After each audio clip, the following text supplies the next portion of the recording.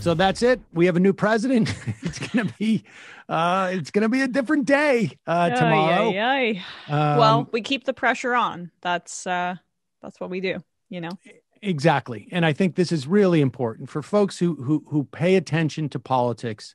There is, I mean, I think the entire country has taken what I shouldn't say the entire country. There's a lot of people who thought that Q was real and that Donald Trump was going to roll up everybody on that stage. But didn't for happen. a significant portion of the country, a lot of people are taking a deep breath.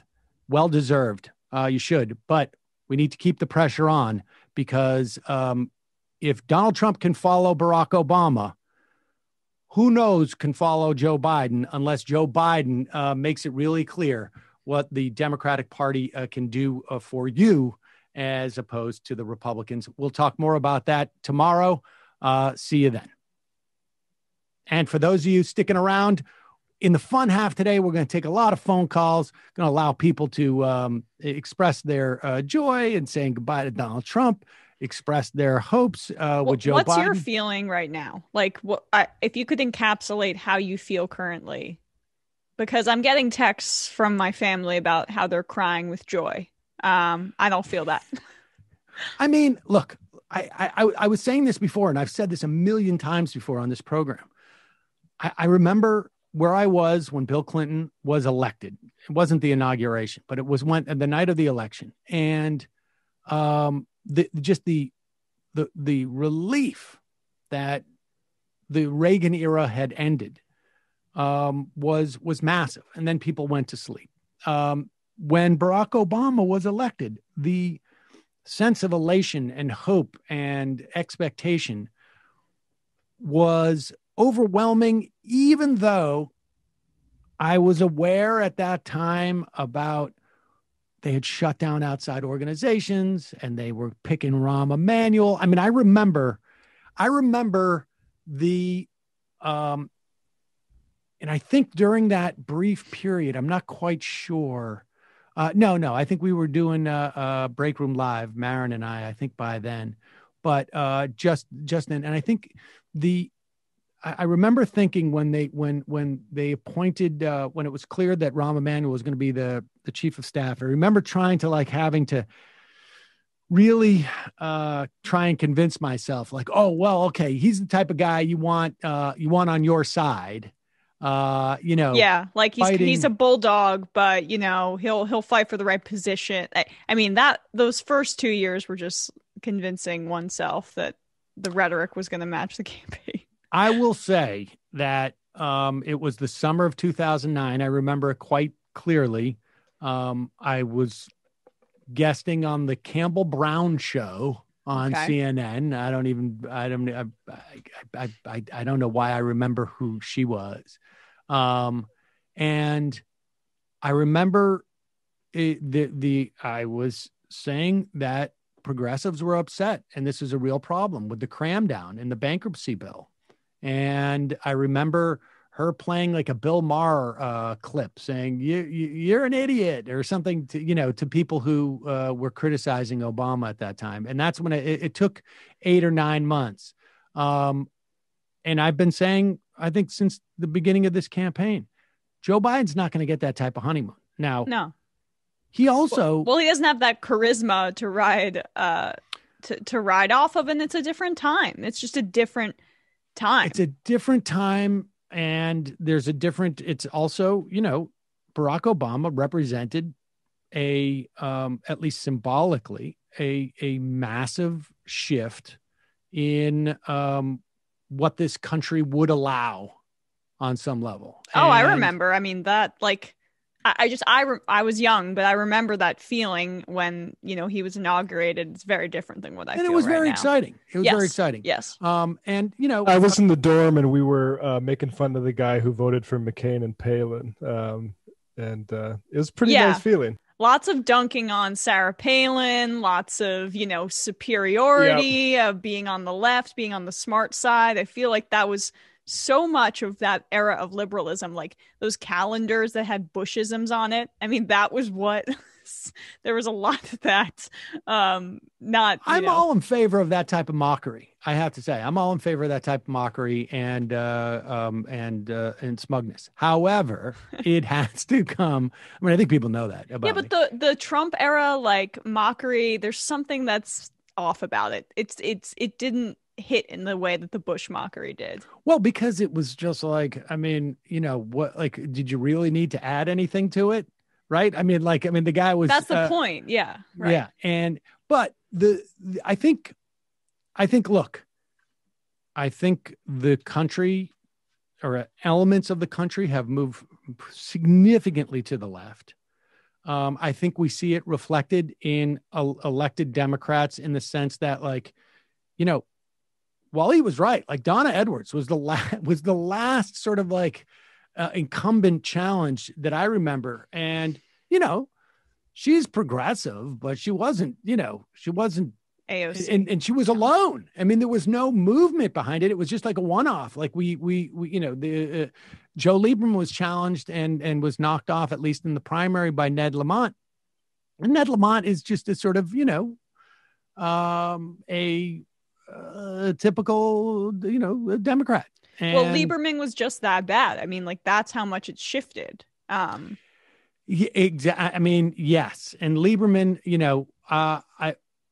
Lieberman was unique insofar he was a blue state Democrat who was, he makes Manchin look like, Elizabeth Warren. Well, I mean, I'm that's too far, but I don't know exactly. I mean, it was a different game. Manchin has been, relatively, like, Manchin projects who he is. Joe Lieberman, the whole thing with Joe Lieberman was he's with us on everything but the war. But it turned out he was with us on nothing, including the war. But I just think that there's two dynamics going on. One is there's this massive pandemic, and I think that is going to influence Joe Biden to go big because he knows he has to go big, and he has the rhetorical cover of the pandemic, which I think most people want to see resolved, and to put other things in it, to mix other things into that bill as an addressing of our society, because the issue of the pandemic is not just how do we stop this pandemic. It is laid bare weaknesses that we have within our society. And it is these type of crises that show you, earthquake comes and you find out which buildings have been built to code and which haven't. And on some level, we're starting to realize, like, we have major aspects of our society. And I think, on the left, I think we've recognized this, but I'm saying broader parts of the country realize that we have major aspects of the infrastructure, the social and physical infrastructure of our society that are woefully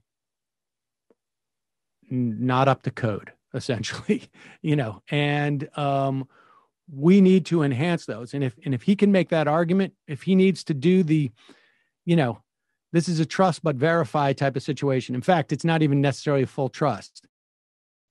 The unity talk, if it is being deployed in the same way that Waleed made the point that Lincoln did, all well and good.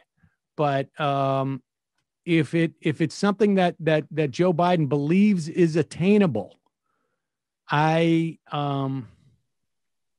despair a little bit, but I have a feeling at least the people around him realize that. So, all right, well, let's take a break. We're going to talk more about this in the next in the fun half, folks. Just a reminder, it's your support that makes this show possible. You can become a member at jointhemajority.report.com.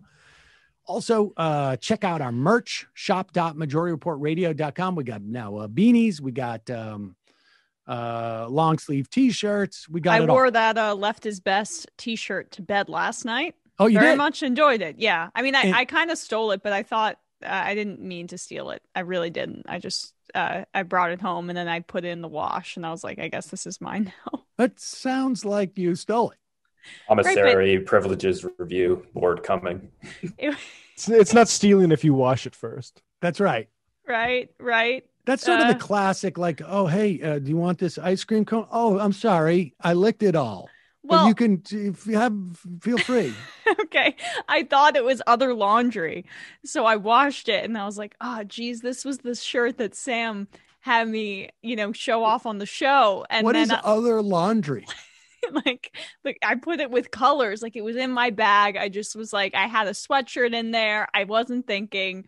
And I feel guilt when Emma, this feels like it's practiced. It's like, not. Did you stand in front of a mirror and practice this whole thing? Like, I know, I had it with the other laundry. Oh, whoops.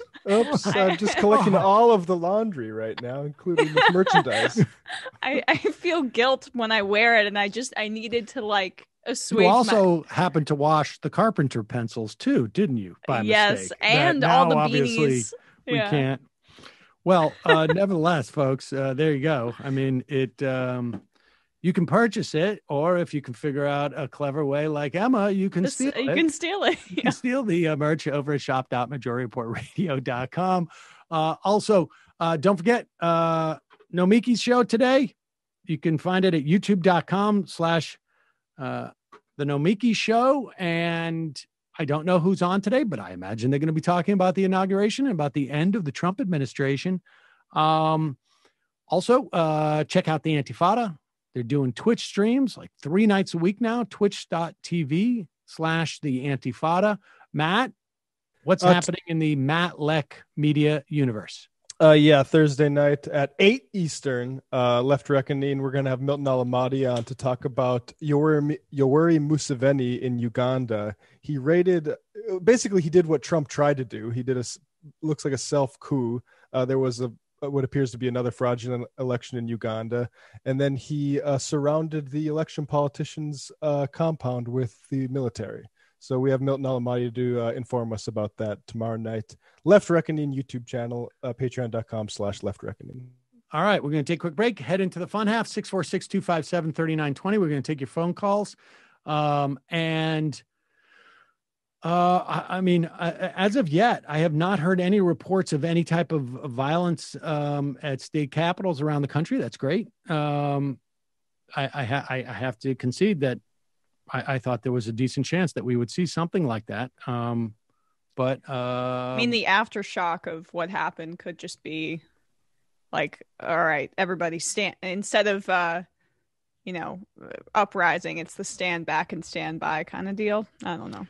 It's possible. I mean, look, this stuff has never gone away. It's never going to go away. I mean, we had Timothy McVeigh. We had those guys from Nevada who took over in Oregon. I mean, this is a feature of the United States. But as of today, so far, still a peaceful day.